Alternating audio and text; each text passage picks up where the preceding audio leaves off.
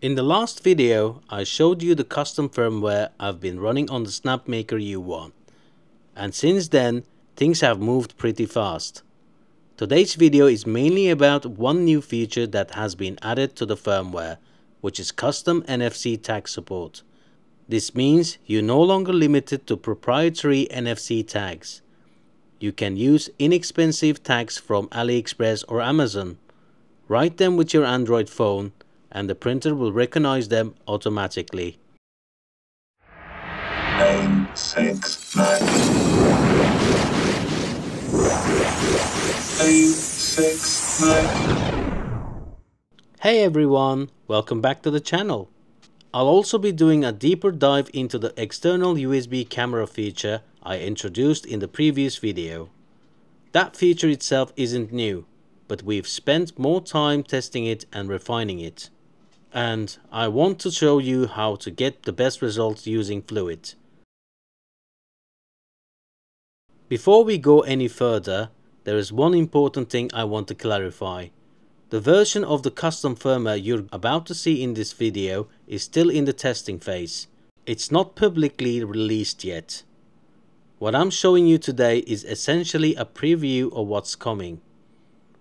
The goal here is to demonstrate the direction that this firmware is heading and the kind of functionality that will be available once it's ready for public release.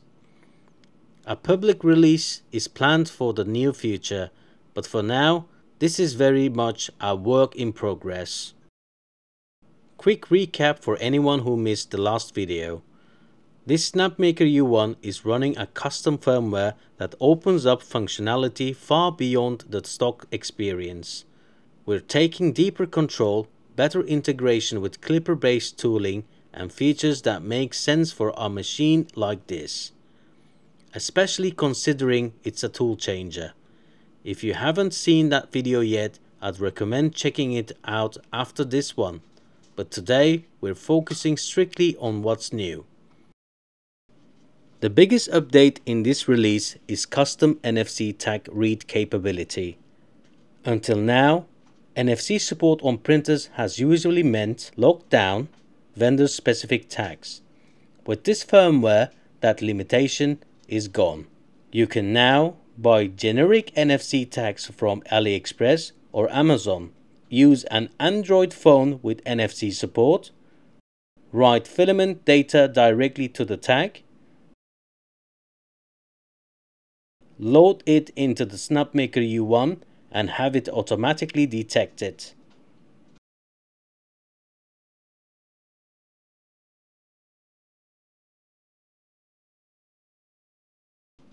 Once the filament is loaded, the printer instantly shows filament type, color, brand. No manual input required. At first glance, this might not sound like a massive feature, but it becomes extremely important once you actually start using the printer. Every time you change filament, you normally have to tell the printer what you just loaded. On something like a bamboo printer, that hasn't been really an issue for me. Mainly because I don't swap filaments that often. But the Snapmaker U1 is a tool changer, and filament changes are basically inevitable. Different tools, different materials, different colors. It adds up fast. With NFC tags, you load the filament, the printer reads the tag, everything is set automatically. That reduction in friction makes a huge difference in day-to-day use, especially once you start running more complex jobs.